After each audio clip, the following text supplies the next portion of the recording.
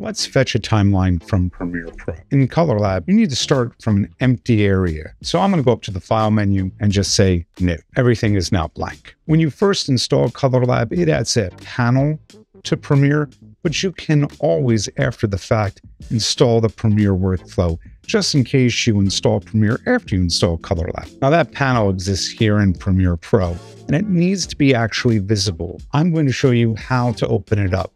It's found here under the Windows menu, under Extensions, called Colourlab Ai. When you first have it, it's going to be floating. You can see it's just floating around here. If you grab the name, the tab, you can dock it into any part of the interface. And that's exactly what I do. I have it docked, and I personally save my own workspace with Colourlab pre-built. Do that now, save it to workspace, and call it Colourlab.